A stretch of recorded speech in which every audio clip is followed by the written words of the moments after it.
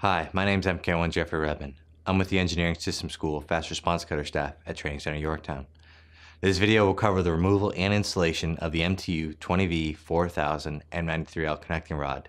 The MPC that coincides with this task is Alpha 15200.D.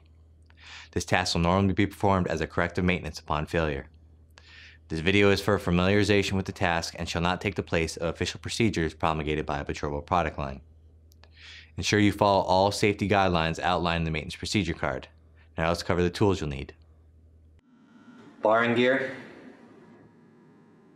bore gauge, outside micrometers, depth gauge, 22mm half-inch drive 12-point, 22mm 3/4 drive 12-point, Sharpie, snap gauges, 3/4 inch torque wrench, half-inch torque wrench, half-inch socket wrench, 3/4 inch socket wrench, and for consumables, engine lube oil, and denatured alcohol.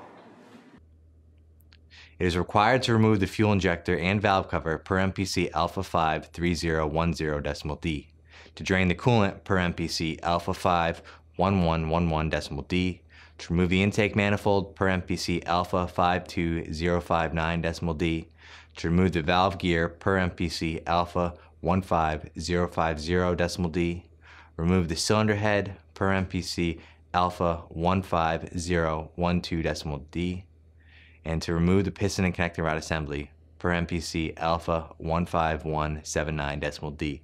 We've already done these, so let's get started. Disassemble the conrod assembly and clean all the components.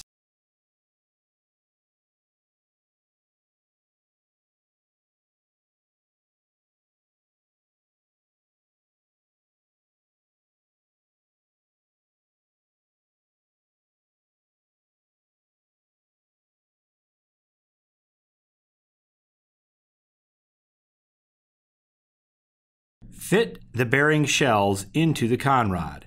The upper and lower shells come as a set, but are different parts. It is critical to align the tabs so the bearing shells are installed in the correct locations.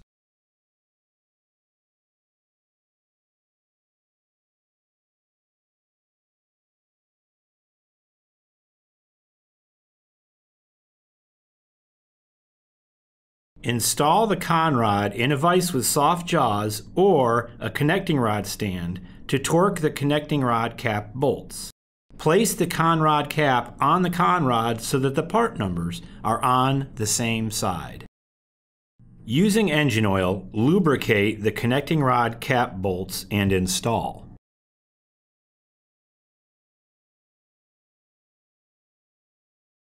Tighten the connecting rod cap bolts to initial torque using a torque wrench per specified torque in the maintenance procedure card.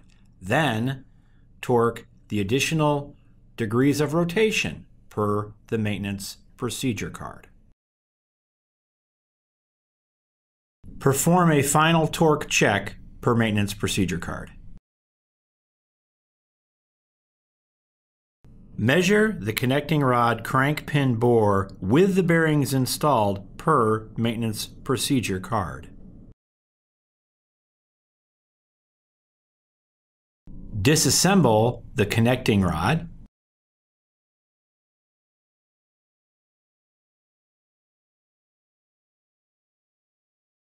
Measure the connecting rod bolt length for elongation per maintenance procedure card.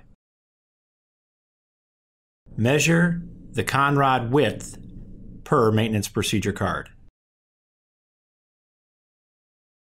There are 4 possibilities of bearing sets for the connecting rod bearings. Clarification that the crankshaft connecting rod journal has not been previously machined can only be verified by taking a measurement.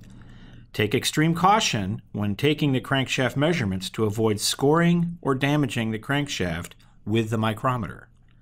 Measure the crank pin diameter per maintenance procedure card.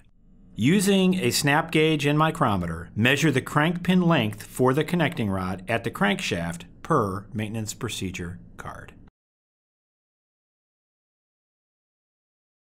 Taking care not to measure at the lube oil groove, measure the piston pin bore in the connecting rod per maintenance procedure card.